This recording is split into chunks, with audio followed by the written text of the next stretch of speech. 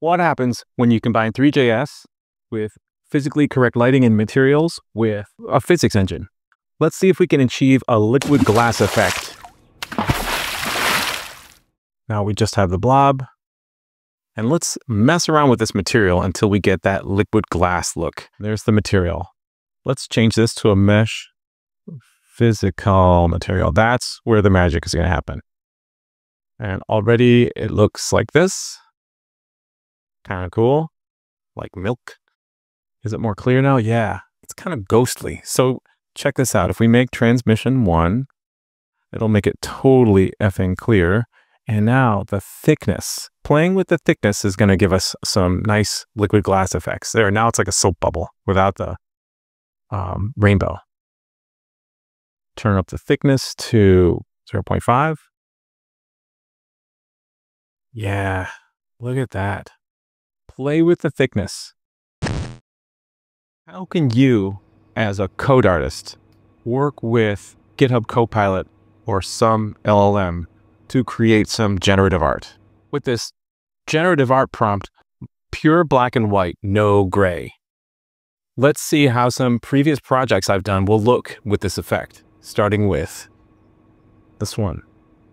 Here's what the original looks like, and here's what it looks like with this effect, using a post-processing filter on it. And here's another version of it, this time using different post-processing, the bokeh effect, which just effectively gives you a depth of field look. We're going to create a sweet interactive simulation with physics. Come into your animate method and add this mouse ball update and pass in the mouse pause. Now it's tracking it. And our scene looks really messy. Let's turn off the debug view. Whoops, not that one, this one. And let's make that plane our raycast collision plane. I'm calling it mouse plane. Let's make it invisible. Now we're just interacting with these guys. Today we're going to destroy this torus using TSL. One of the things you can do with this, I want to show you another effect, is you can add a glow, and now it really feels like they're being atomized. Isn't that cool?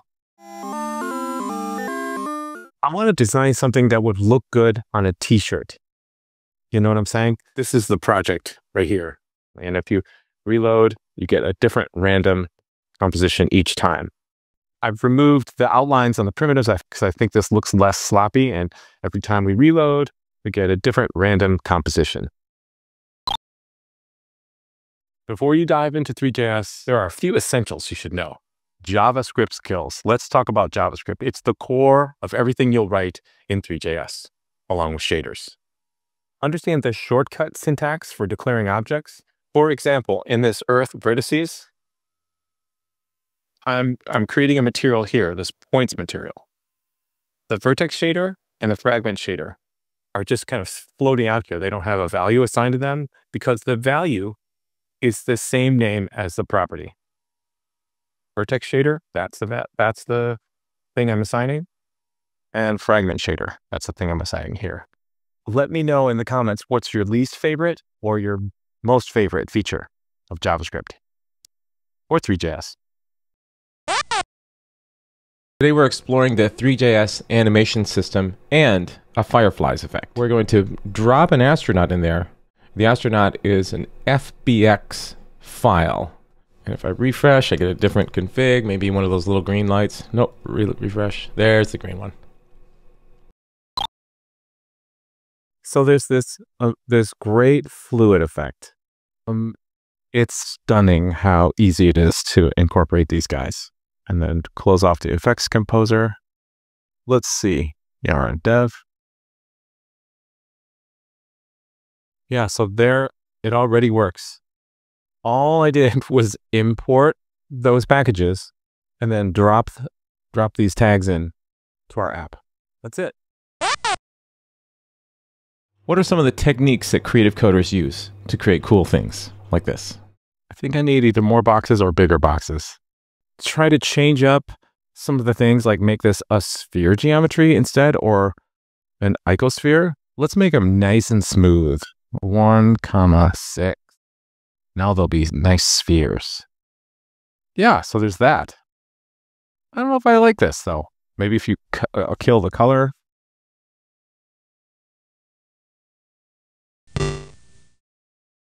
Starting from here, we're going to build this. I'm calling it MetaCube. What we're exploring today is the use of the instanced mesh, as well as using improved noise to create this beauty. Really cool. But if we add this line to update the instance color, you'll see this color, each cube's color changes now. I'll turn off the scale so you can see it more clearly. Right? Today I wanted to explore some variations on one of my favorite projects, physics with Rapier. We're going to add a loaded model. I see that duck floating around in there. We're going to add a bunch of different shapes, lots of different stuff to explore. Let's pump up the, or pump down the roughness. I think it's amazing. I love it. I love that color palette. We're taking this scene and we're going to redo it. And instead of using GLSL, we'll use TSL, the Three.js shading language. And this is what it looks like.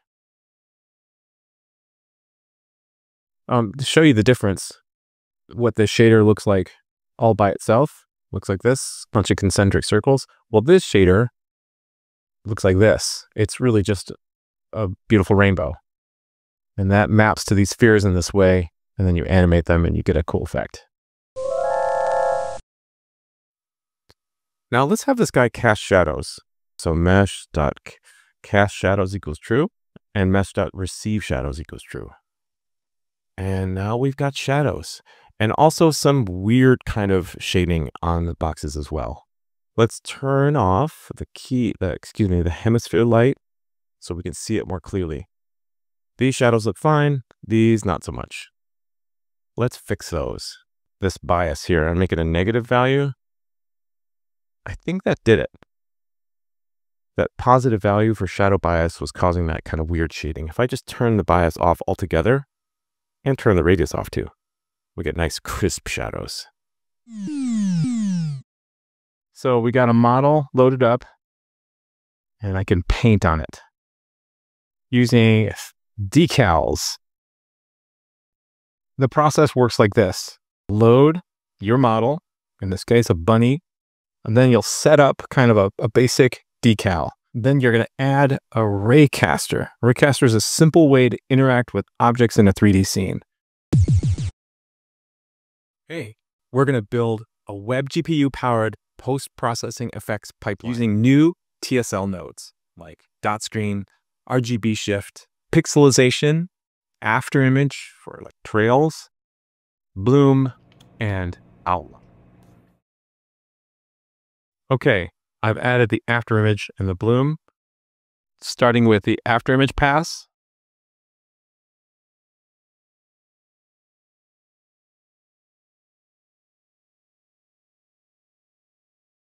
I think that speaks for itself.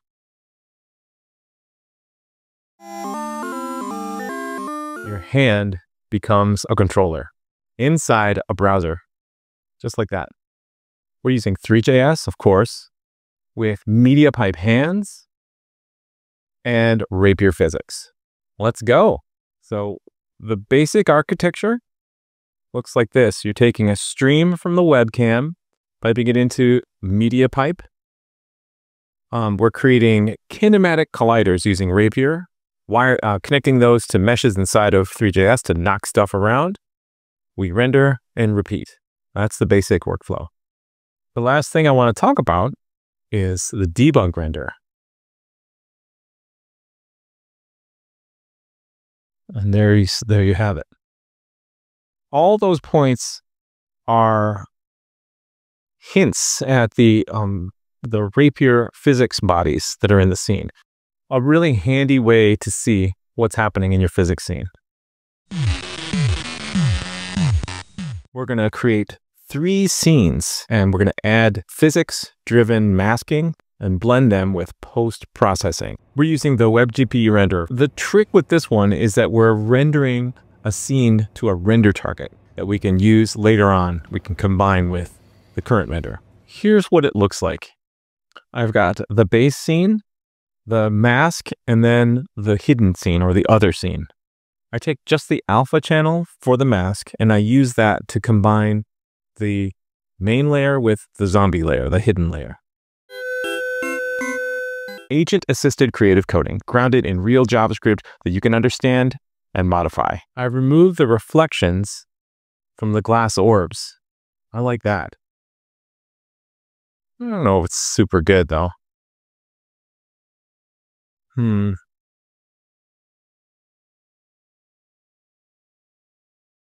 What do you guys think?